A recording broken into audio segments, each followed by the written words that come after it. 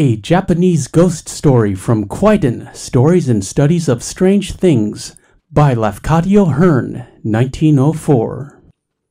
I'm your friendly neighbor, Superantonio, and please be sure to like, subscribe, and hit that notification bell for more short stories, book, movie, and TV reviews and commentaries where I talk about whatever is interesting me at the moment. Yuki-onna, or the Woman in the Snow.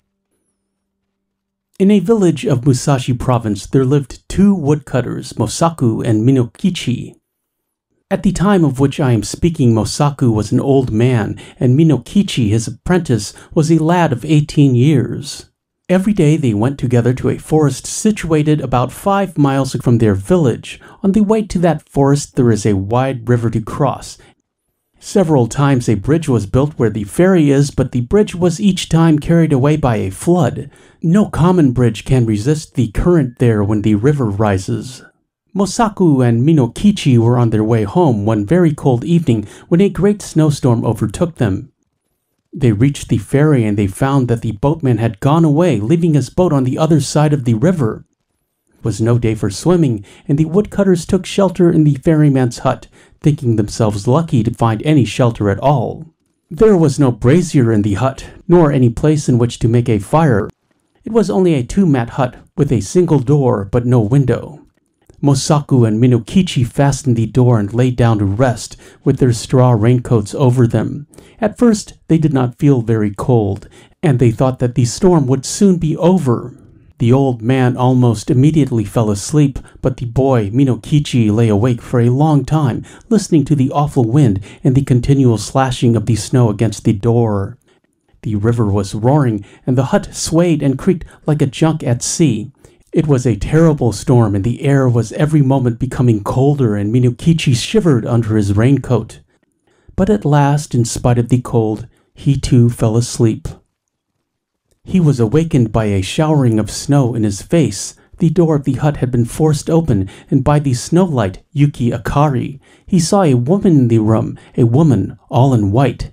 She was bending over Mosaku and blowing her breath upon him, and her breath was like a bright white smoke.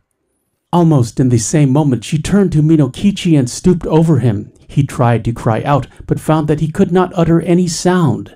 The white woman bent down over him, lower and lower, until her face almost touched him, and he saw that she was very beautiful, though her eyes made him afraid.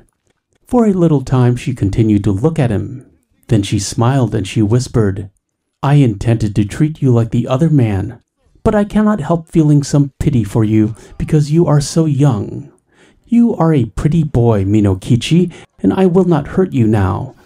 But if you ever tell anybody, even your own mother, about what you have seen this night, I shall know it, and then I will kill you.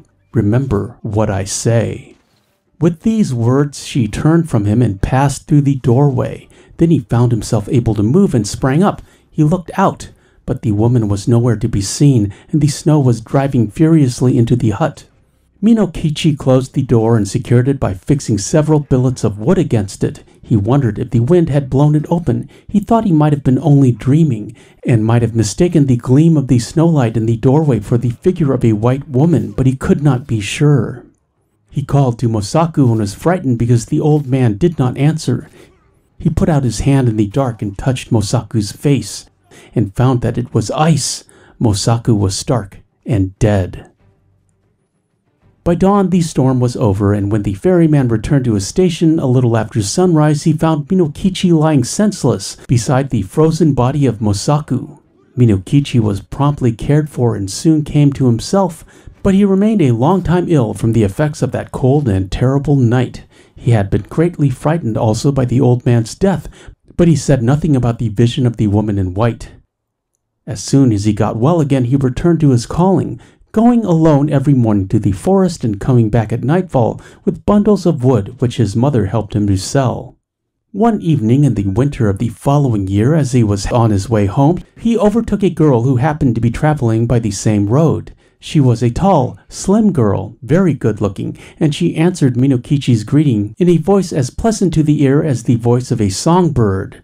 Then he walked beside her and they began to talk. The girl said that her name was Oyuki, that she had lately lost both of her parents and she was going to Yido, where she happened to have some poor relations who might help her find a situation as a servant. Minokichi soon felt charmed by this strange girl, and the more that he looked at her, the handsomer she appeared to be.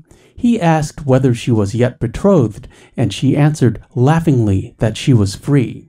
Then, in her turn, she asked Minokichi whether he was married or pledged to marry, and he told her that although he had only a widowed mother to support, the question of an honorable daughter-in-law had not yet been considered, as he was very young. After these confidences, they walked on for a long while without speaking, but, as the proverb declares, Ki ga ariba, mimo kuichi, hodo ni mono wo iu. When the wish is there, the eyes can say as much as the mouth.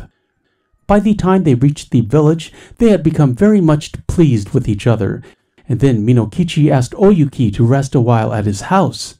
After some shy hesitation, she went there with him, and his mother made her welcome and prepared a warm meal for her. Oyuki behaved so nicely that Minokichi's mother took a sudden fancy to her and persuaded her to delay her journey to Yido. And the natural end of the matter was that Yuki never went to Yido at all. She remained in the house as an honorable daughter-in-law. Oyuki proved a very good daughter-in-law.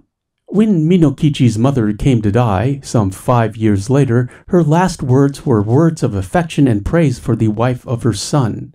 And Oyuki bore Minokichi 10 children, boys and girls, handsome children all of them, and very fair of skin. The country folk thought Oyuki a wonderful person, by nature different from themselves. Most of the peasant women age early, but Oyuki, even after having become the mother of 10 children, looked as young and fresh as on the day when she had first come to the village. One night, after the children had gone to sleep, Oyuki was sewing by the light of a paper lamp, and Minokichi, watching her, said, "To see you sewing there with the light on your face makes me think of a strange thing that happened when I was a lad of 18. I then saw someone as beautiful and white as you are now. Indeed, she was very much like you." Without lifting her eyes from her work, Oyuki responded, "Tell me about her. Where did you see her?" Then Minokichi told her about the terrible night in the ferryman's hut, and about the white woman that had stooped above him, smiling and whispering, and about the silent death of old Mosaku. And he said, "Asleep or awake, that was the only time that I saw a being as beautiful as you. Of course, she was not a human being, and I was afraid of her, very much afraid, but she was so white. Indeed, I have never been sure whether it was a dream that I saw or the woman of the snow." Oyuki flung down her sewing and arose and bowed above Minokichi where he sat and shrieked into his face, "It was I, Yuki it was, and I told you that I would kill you if you ever said one word about it. But for those children asleep there, I would kill you this very moment. And now you had better take very, very good care of them, for if ever they have reason to complain of you, I will treat you as you deserve." Even as she screamed, her voice became thin, like a crying of wind. Then she melted into a bright white mist that spired to the roof beams and shuddered away through the smoke hold. Never again was she seen. I'm Superantonio. Thanks for listening. I appreciate your views. Like, comment, share, and subscribe, and hit that notification bell, and we shall meet again in the next deep dive.